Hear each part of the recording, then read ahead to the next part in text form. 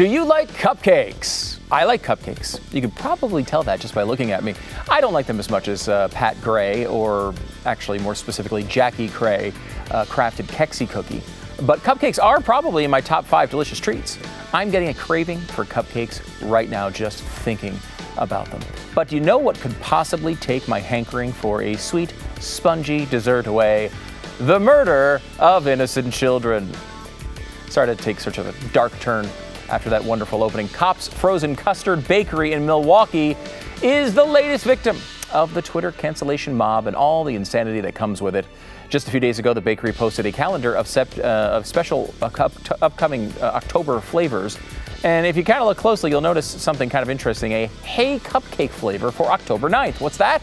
National Pro-Life Cupcake Day, which is really specific. That's according to, of course, nationaldaycalendar.com. I'm going to make sure they get their credit. On this day, cupcakes are baked to honor those lives of those who are not yet born. The day also raises awareness about the issue of abortion. Cupcakes are a sweet way to get a conversation started on a difficult subject. Cupcakes for Life founded the day as a positive way to discuss pro-life awareness. Who knew? You learn something new every day. Anyway, leftists all over Twitter naturally lost their minds over this and then began to call for the boycotting of the shop. Shocker, shocker. Twitter is as Twitter does, after all. I believe Forrest Gump said something like that. So the online backlash led to Kopp's removing the offending flavor and issuing an apology. Come on. Saying, quote, linking National Pro-Life Cupcake Day with a long-running flavor Hey Cupcake was an oversight on our part and an honest mistake. We didn't want people to think we wanted babies to live. We're so sorry about that. What a strange world. And is it actually National Pro-Life Cupcake Day? It's not just National Pro-Life Day. It's pro-life and cupcakes combined. It's amazing. Disappointing, I suppose, that they had to do the apology, but, you know, it happens all the time. Angry Twitter typers become sometimes angry in-person burn buildings downers, those people, and nobody wants that. So, of course, you just got to apologize. And now they have been temporarily appeased until they find their next target sometime within the next 5 minutes. So, no word on whether Kopp's will agree to their substitution October 9th cupcake flavor, aborted fetus swirl.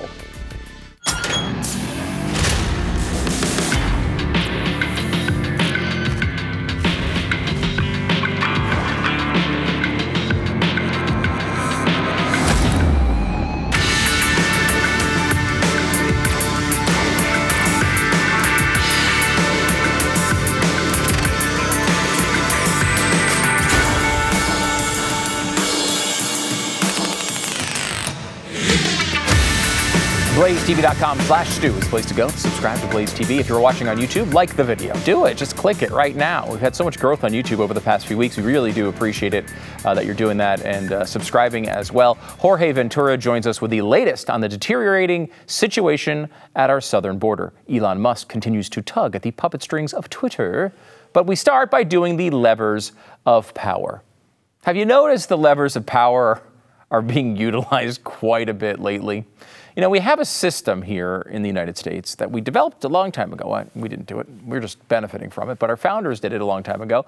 And I think God inspired it. You know, call me one of those religious zealots. But the idea that basically we all kind of come together in an oversized community.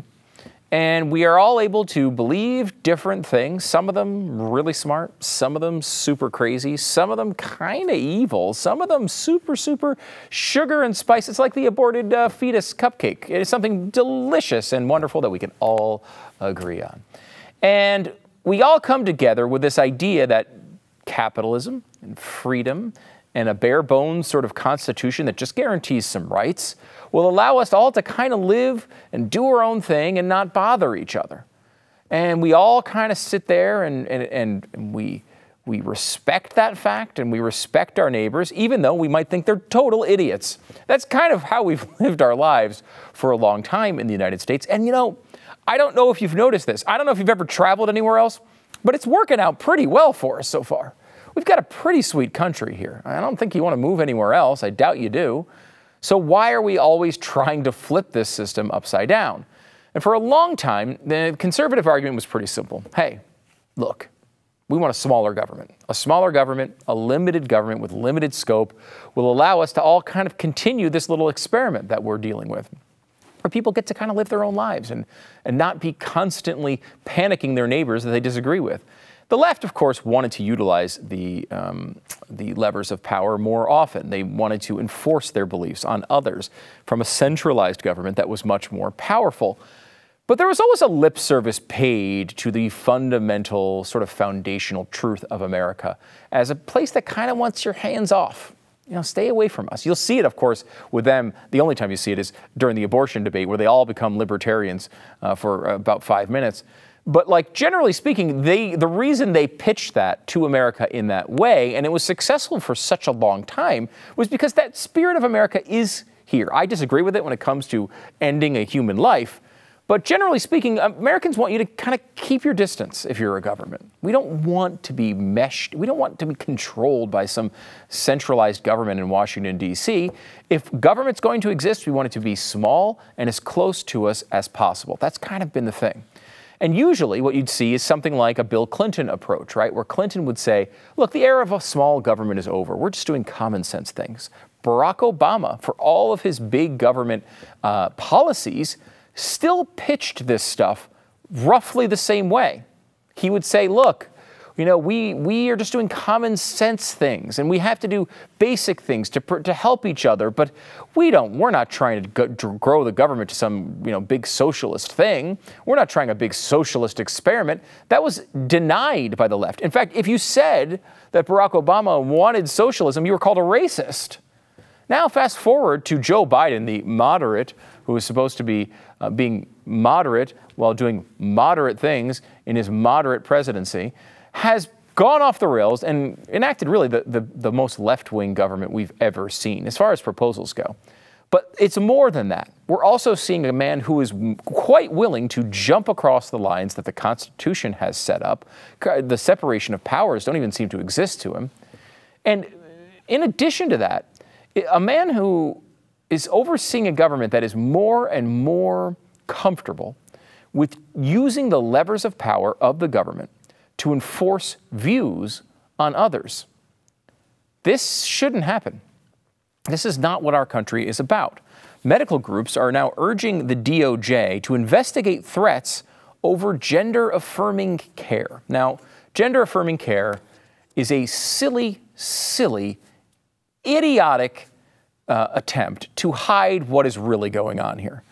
Which is basically when a boy says they are a girl, we act as if they are a girl and give them medical treatments, some permanent, some temporary, or possibly temporary, that will affirm their current view of themselves that is not, of course, supported by the actual facts on the ground. If I were to say that I was a cupcake, you might say, well, you know, you don't look like you're made of frosting and sugar and flour and eggs. And you'd be right. But when I said, no, I am made of frosting and butter and cream and eggs and flour and whatever else I said in that recipe, which, by the way, I need to put a cookbook out immediately, I would be the one who was in the wrong. That's something we all just know, right? I mean, it's very obvious. Now, it's one thing to get in this argument when you're talking about on Twitter or you're talking about in a college classroom, but now they're trying to get the government involved in enforcing this on people. The three medical groups sent a letter to the Justice Department asking it to investigate increasing threats of violence against children's hospitals and physicians.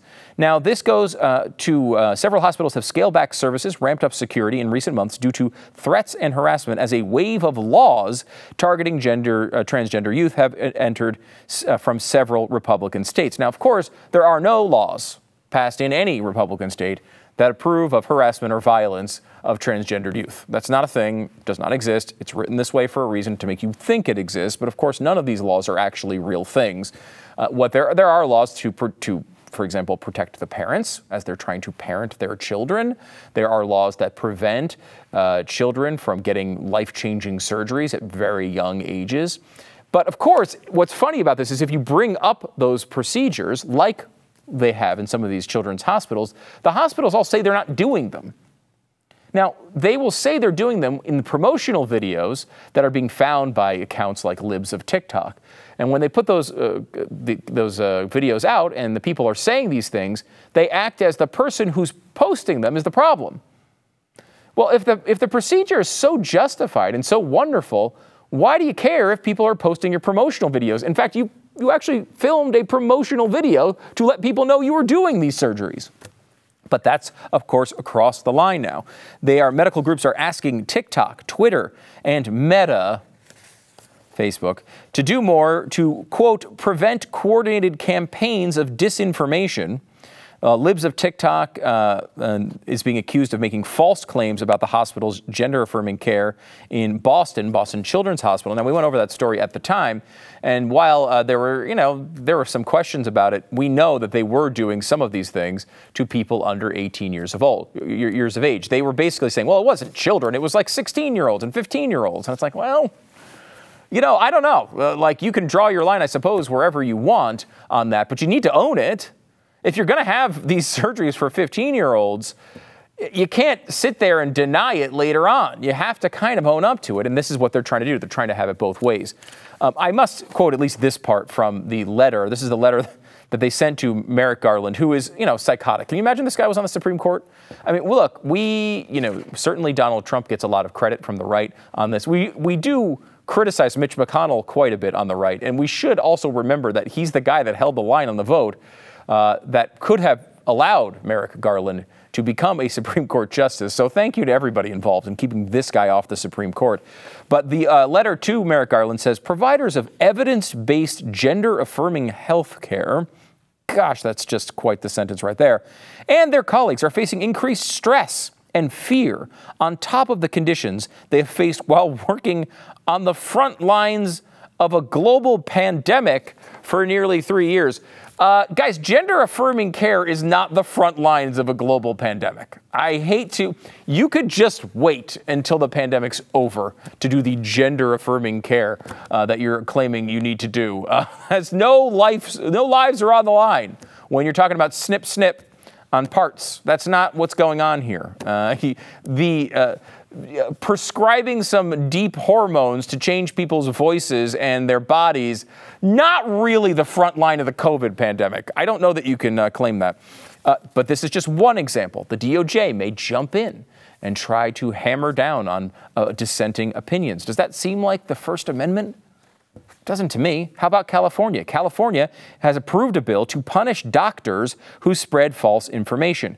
Weighing into the fierce national debate over COVID-19 prevention and treatments, the state would be the first to try a legal remedy for vaccine disinformation. Now, look, say what you want about people who don't like vaccines. They get to do what they want to do. You might not like it, but that's okay. That's for you to make your decision up about your vaccine intake. It's for them to make up their decision about their vaccine intake. That's the way this is supposed to work. Again, these are fundamental things that have always been here in the United States. This is how we've always handled this. Trying to strike a balance between free speech and public health. That's how this article starts. Trying to strike a balance between free speech and public health. Look, speech, words are not weapons. Speech is not violence. There is no balance between free speech and public health. If someone wants to say, I think the flu is caused by aliens, they should be able to say that. If you're dumb enough to believe it, sorry. That's just the way it works. I'm so sorry. Some people are going to get fooled by BS misinformation online. Just like, by the way, they're constantly fooled by Democratic propaganda online. This is the entire business plan of the left. And now they want to stop it? Misinformation online is like central to the reason why there are any Democrats elected in office. And now they want to get rid of it. Shocking.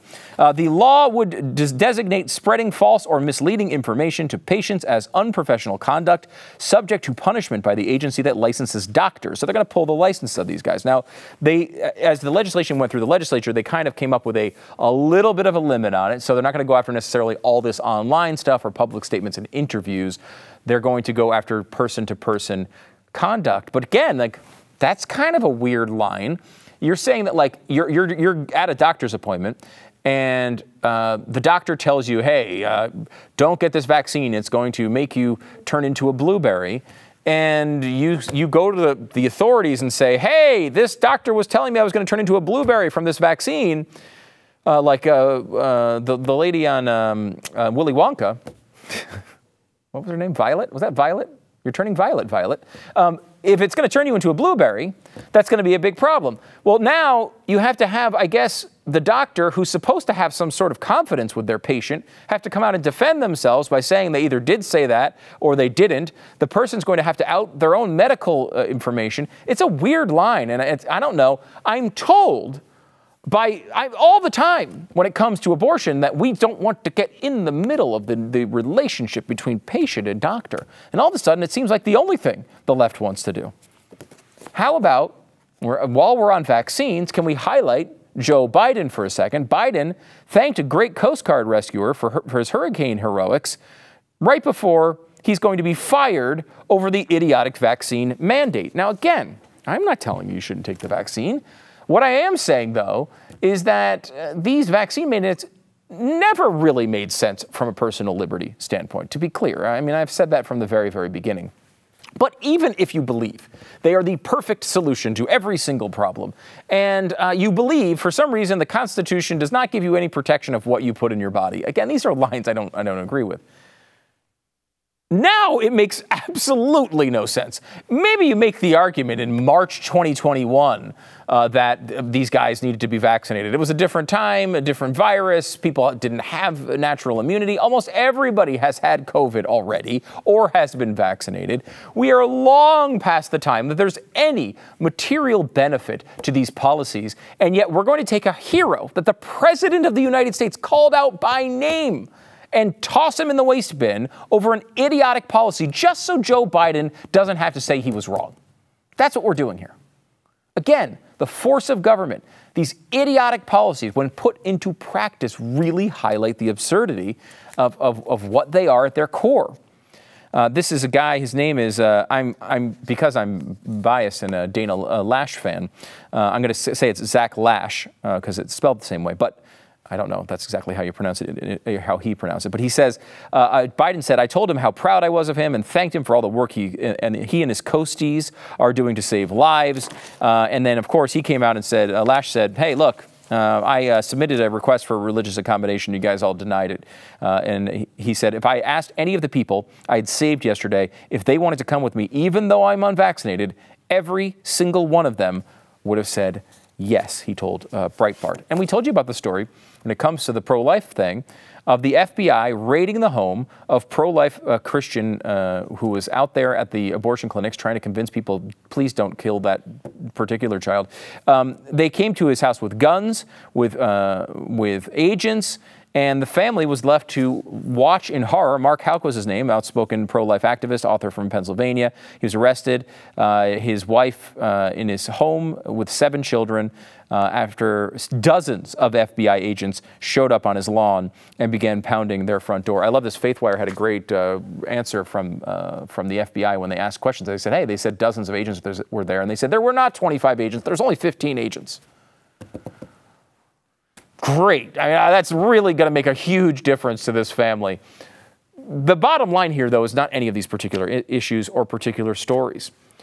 It's this familiarity. It's this friendliness to this new idea, a new progressive idea to use force to crack down on just people who disagree. You disagree on abortion, we're coming to your house with agents. You disagree on the vaccine, you're fired. You disagree on what the vaccine does, you've lost your medical license. This pattern keeps playing out over and over and over again. And it has more than one effect. It not only affects these people, it affects our country generally. It also creates an opposite force. You're seeing this increase on the right as well, where people on the right are saying, hey, look what they're doing to us. We better start doing the same things to them. We better use our power to enforce these things when we get it, because if we don't, they're going to roll all over us. And you know what? There's a lot of people that sounds like a really good solution to. So you have this now opposing force, and we're in this battle now as to who can use their power more successfully. Number one, I don't know if you've ever noticed this, the left usually wins that type of battle. So I don't really like that type of battle. But regardless, it's understandable to need to push back when you're being rolled over all the time. This can't happen. And yet the left continues to try it. We can hope that the American people look at this landscape and take power away from Democrats. Don't reward them for this behavior. But we're 6 weeks away from an election and then 2 years away from another one. And these are going to be incredibly important to see what the future of this country entails. Stu does America.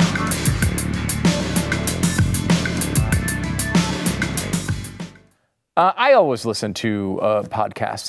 It's a great way to get information, no matter what you're doing. If you're going for a walk, if you're in your car, if you're at the gym, no matter what you're doing. And I also love them at like my kids' Little League games. You know, I'm watching Little League games. I'll get a little show prep in as I'm listening to an audiobook or a podcast.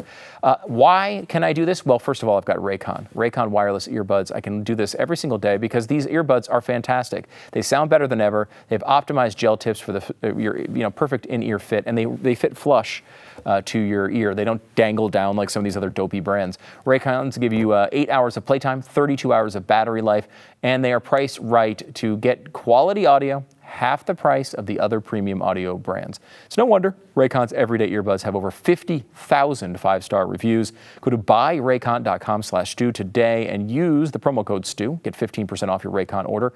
BUYRAYCON. Buyraycon.com/Stu. Get the code Stu and get 15% off right now. Buyraycon.com/Stu. Code is Stu. Joining me now is Jorge Ventura. He's a field reporter for The Daily Caller. He's always in the middle of everything. If you haven't caught it yet, be sure to check out his news documentary, Narcofornia. It's available now at narcofornia.com. And you are always in the middle of everything, especially at the border. You've been watching what's going on right now, and it's really been shocking lately.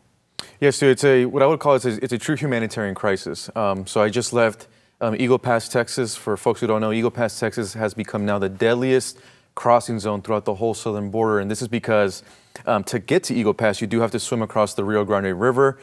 And migrants there are drowning every single day. So I spoke to Eagle Pass Fire Chief. He was saying before Biden came in, they were averaging between 1 to 2 drownings per year.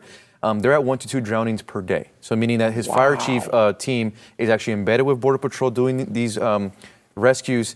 And I actually still been embedded with migrant groups there from Piedras Negras, Mexico, crossing in, and I got to feel the current of the water. It's very strong, and unfortunately, women and children are passing away. The deaths actually are overwhelming officials so bad that they started to bury some of the migrants in their local cemetery. But the issue is, because so many migrants are coming over and they are passing away drowning, they're running out of room. So every county sheriff actually had to call the state of Texas, and now they got refrigerated trailers that are at the border, and they're putting the bodies in there. And it's really sad because if you actually go to the cemetery, it's makeshift crosses with pipes, and the majority of the migrants are unidentified. So you'll see the John Doe for the men, the Jane Doe for the women. But the true heartbreaking is when you see the infants, and you see baby John Doe. So babies have also drowned in the Rio Grande River, and the folks down there they don't get why there's no kind of national outrage to the deaths because they kind of saw the media coverage on Martha's Vineyard. So for them, it's like, wait, where's the media now when, I mean, we literally have kids drowning, coming on U.S. soil? Yeah, that's kind of what I wanted to ask you, because we talked about the story in Martha's Vineyard. We've talked about, Abbott shipping people and Arizona shipping people to different states. And I do think that's worthy of some coverage, but the actual border situation is largely ignored.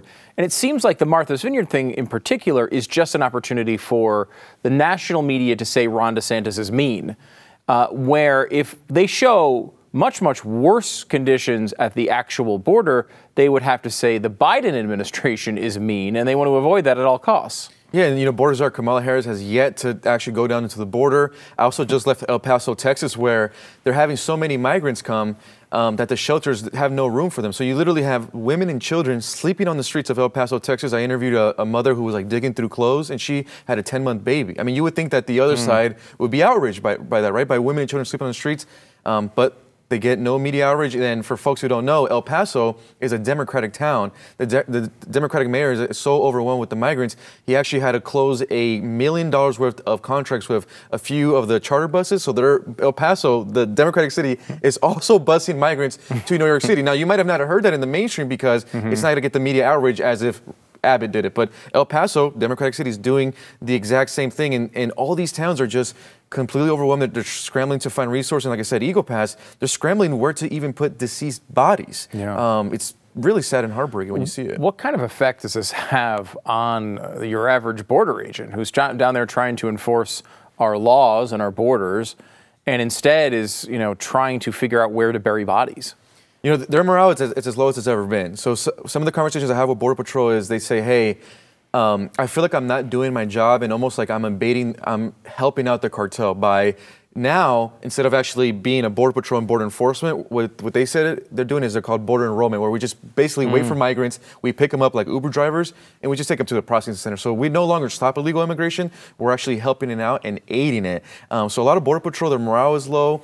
They're working crazy amount of hours because they can't find even enough agents to put there. And I actually just finished an interview with Maverick County Sheriff who told me, said, hey, Jorge, every day my sheriffs are pulling out dead bodies out of the Rio Grande River. It's actually not a normal thing, and a lot of our men and women are developing PTSD. It's a huge toll on their mental health. So there's also that human aspect that I think we forget about, that the men and women down there at the border face. And the thing is, federal government is not going to give them a hand. So it's really all hands on deck. So when you're at the border, you're going to see Border Patrol working with National Guard, working with county sheriffs, working with constables, working with even the fire chief. And like I said, the fire chief was telling me, we were seeing 1 or 2 drownings per year. It's become a daily thing. It's the new normal in Eagle Pass.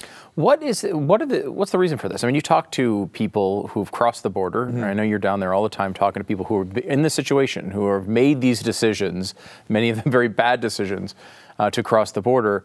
Is it just incentives? Is it the fact that Joe Biden and his administration are signaling to the countries of our South, hey, come here, everything's going to be fine, we're going to help you, you're going to be able to stay? Is it an incentive-based thing? Why do they say they're coming?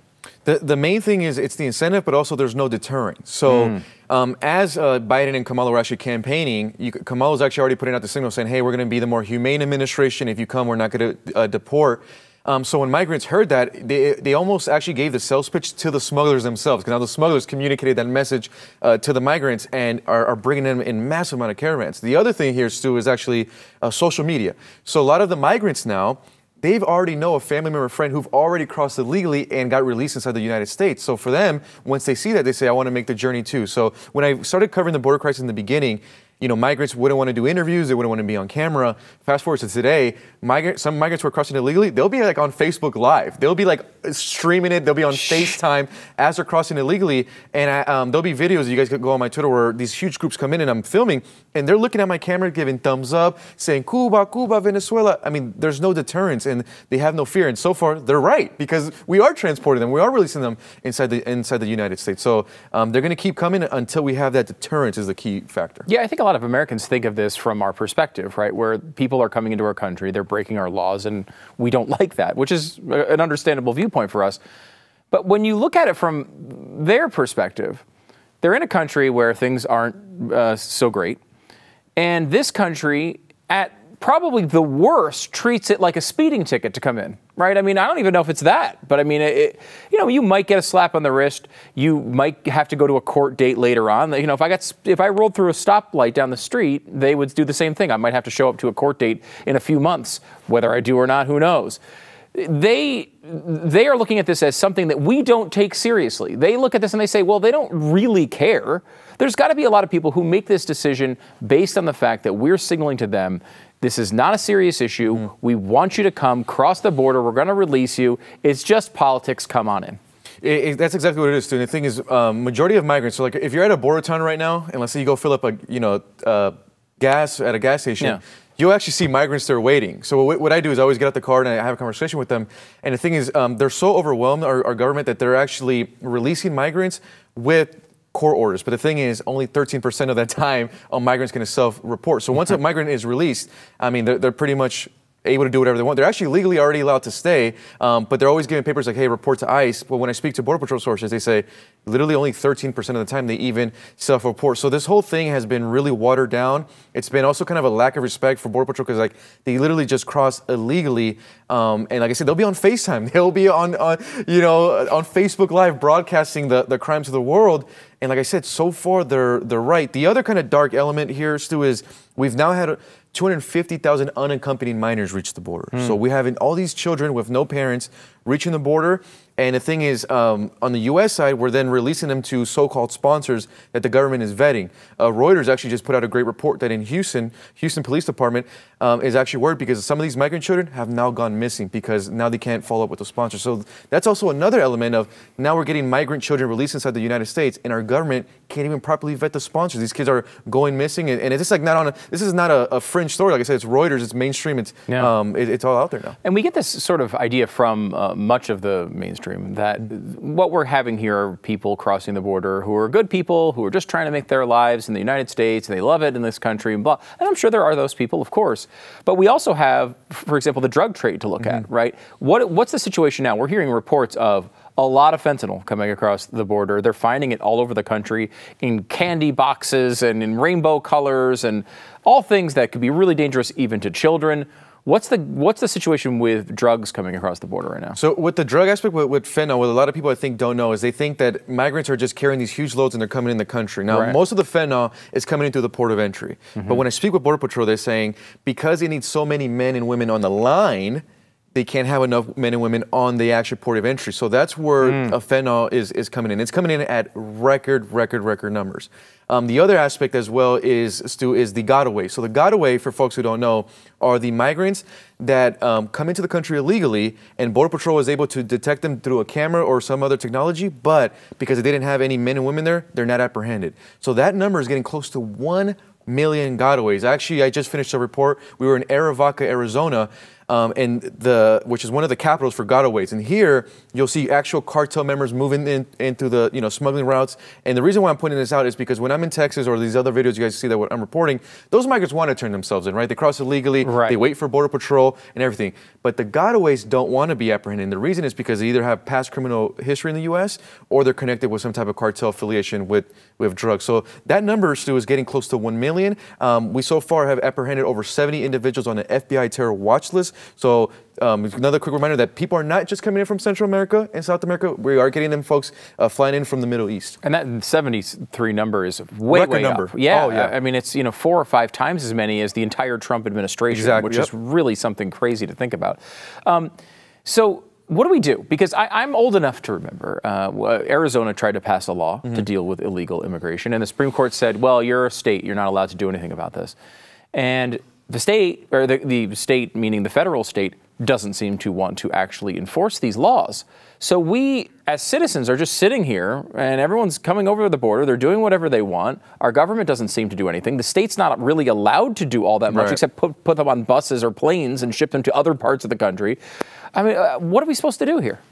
Well, when I speak with Border Patrol, I'm like, what would you guys need to turn this around? And the first thing they said, Jorge, we literally just need to enact the laws that are already on the books. These people enter illegally, we deport, but under this administration, it's catch and release. So they literally was like, we already have everything. I mean, we could literally turn this around. They don't need a new law. They don't need a new law, anything. And the other thing, Stu, is that it makes his job difficult for Greg Abbott because Greg Abbott, like you said, is a state. So he technically doesn't even have the power to deport. One thing that I always get, from readers is saying, hey, how come Abbott doesn't just deport these illegals back to Mexico? Well, he doesn't have the power or legality. It falls on a state, but then Biden doesn't do anything. So when I do speak with Border Patrol, they said, dude, we already have the laws on the everything is set. The other thing here is politically, it doesn't even make sense for the Democrats not to solve this issue. And the reason why I say that is because South Texas, if you look at that base, it's 80% Hispanic populations, working class, who have been loyal to the Democratic Party. I mean, even some districts for 100 years. Yeah. And for them not attending to this issue,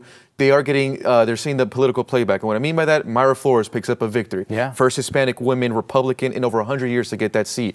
Last year, Javier Villalobos, first Republican mayor for the city of McAllen. Right now you have Cassie Garcia, Republican woman, right in South Texas. Monica de la Cruz. And the reason I'm pointing this out is because they're capitalizing on those Hispanic voters that are upset of the border crisis. Because now you finally have Republican candidates there that say, hey, I'm Hispanic, I'm Latino, I look like you, I speak Spanish, and I see the effects of the border crisis. The Democratic Party has abandoned us. So from a political standpoint, it doesn't even make sense for the Democrats not even to attend the border crisis because they're losing this voter base that is absolutely loyal to them. So that's one of the things I'm most fascinated about is seeing this political tide in South Texas. It's really fascinating. It's interesting because I see that in the numbers. You know, I see that in the vote totals. I see that in the polls. Is it culturally a thing as well? Is it? I mean, are these communities coming together and saying, look, we see the Democrats for what they are. We see these problems they brought to us, and we need to change this around. Is it just an election or two that'll change, or is this something a real cultural movement? I think we're seeing the real cultural movement. This is because the Democratic Party has started to align with the coastal elites of America, and they've gotten away from the working class measures. The thing is, that's a huge impact on Latinos because we're all basically working class. You speak to Latinos in South Texas, very already conservative. They don't believe in abortion, Catholic communities. But the thing is, the Democrats have always been there to serve them. So there's like, I'll vote Democrat. This is the first time where they feel abandoned by that party. And now you have Mayra Flores kind of filling that gap, saying, hey, I look like you. I'm not this extreme Republican that you hear on MSNBC. I speak Spanish. I was born in Mexico, but I care about the same policies, and I'll be there. So what I think we're seeing is something that could outlast, but almost a microcosm, because we're seeing Latinos throughout the country start to shift. Latinos don't only care about immigration, right? It's inflation and other things. But in South Texas, when they see the issue and they see the Democrats not being there, they're really losing out. Like I said, it doesn't make sense. These people are very loyal to them. If you look at the 2016 numbers, I mean, they all went to Hillary Clinton by large margins. But then fast forward to 2020, that's when Donald Trump made those historic gains, and they're not capitalizing on that issue. It doesn't make sense at all from a political standpoint. It is a fascinating thing to watch, though. I mean, this is something that, the left had built their next century on owning every single minority group and their votes. And that's going away, and I think that's a great thing. I'm glad that people are waking up. Jorge Ventura, he's over at the Daily Caller, field reporter there. His documentary, you got to check it out, Narcofornia. It's at narcofornia.com. Jorge, thanks so much for coming back on the program. This is great. Hey, thanks, Stu. Always glad to be back and, providing these updates for the American audience of what's really happening on the border.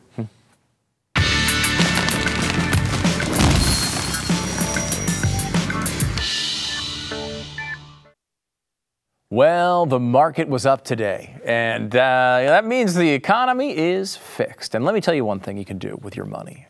When the market goes up, if you made some profits today, take that money out and invest it in StuDoesMerch.com. That's the only way really to own this economy. You own the libs, you own this economy at StuDoesMerch.com. Now, what I love about StuDoesMerch.com is the fact that it has kind of in-your-face stuff and subtle stuff. 6/24/22, pretty subtle. People don't even know what that date is. You know what it is. It's the date that Roe versus Wade was overturned. And then there's other things like just a picture of Joe Biden with a senility now on it. Wokeness is weakness. Andrew Cuomo is awful. There's a lot of blunt stuff there. There's a lot of subtle stuff, like the Colin Kaepernick shirt is one of my favorite subtle ones, especially for your NFL parties. People will love that if you're going to watch some football with friends. Always remember that Colin Kaepernick, before Colin Kaepernick ever took a knee, he lost his job to Blaine Gabbert. By the way, did you know the lowest amount of completions by any NFL team over the past decade was the Colin Kaepernick good year?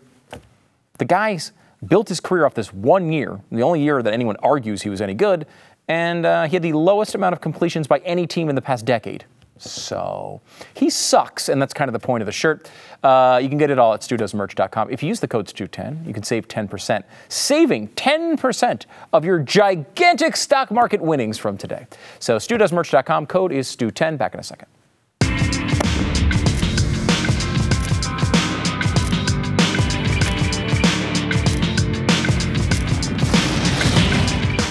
You can also spend your gigantic winnings in the market at Grip 6. Yes, Grip 6 has great customizable, fashionable belts. They have awesome wallets. They have great socks. They have all sorts of cool stuff for you and your active life. And Grip 6 is a small company in Utah. They sell in the United States, all over the world as well, and they source almost everything they use to make their products right here in America.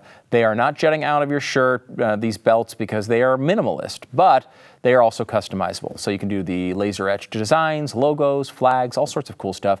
Make the belt buckle personal. You can also get the carbon fiber stuff, which is great because you don't set off the metal detectors at the airport. If you're a sales guy, you're out there traveling all the time. Great option for you. Grip6.com/Stu. Just go there, check out all their stuff. You're going to like a lot of this stuff and see what you enjoy. Grip6.com. Use the code Stu there. You get 15% off. It's grip6.com/Stu. Get 15% off today. Elon Musk says he's going to buy Twitter again. I mean, could I be less interested in this? Honestly, I don't even like Twitter now, and I don't care what he does with it, honestly. But I will say, it's been fascinating to watch this from a business perspective. And we did say on this program that eventually he was just going to buy it. So even though he said he's not going to buy it 100 times, he's now saying he is going to buy it, I guess, at $54.20, because $4.20 is funny. I think that's the whole reason for this. Gavin Newsom has signed a bill decriminalizing most jaywalking in California, which I guess because it affects minorities more. This is really the description they're giving here as to why you would decriminalize jaywalking. Because I guess minorities get caught more jaywalking, so it's unfair to them. My understanding of jaywalking is to make, like, you don't want people hit by cars. Now, I am not going to go as far to say that Gavin Newsom, who is basically American Psycho, Patrick Bateman, is going to decriminalize jaywalking just because he wants to see people get hit by cars. But I'm also not going to say that, because it's almost definitely true. Joe Biden has an incredible message about his history and where he grew up. I want you to listen to this and internalize it a little bit. And so I was sort of raised in the Puerto Rican community at home. Really? Politically. Delaware? And so we came here for a long time.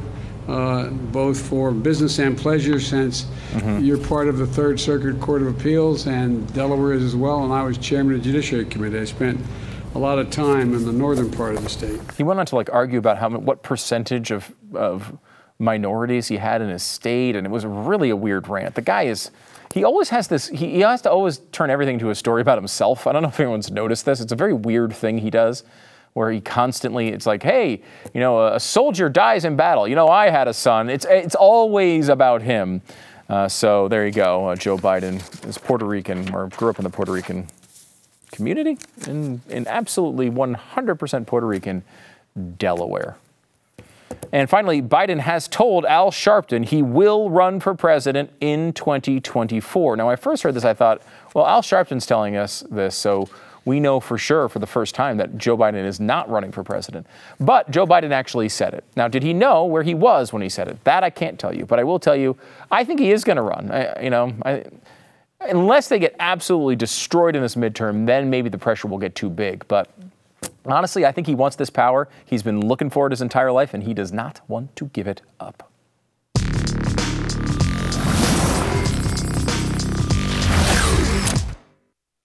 Okay, so here's what happened.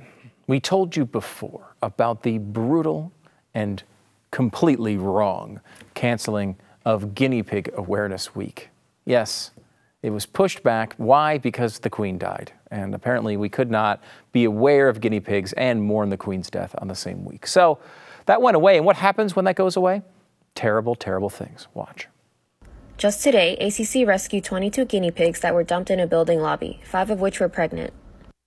Roughly 600 were dropped off just this year, and almost all of them are younger than 3 years old, signaling them to be impulse pandemic purchases.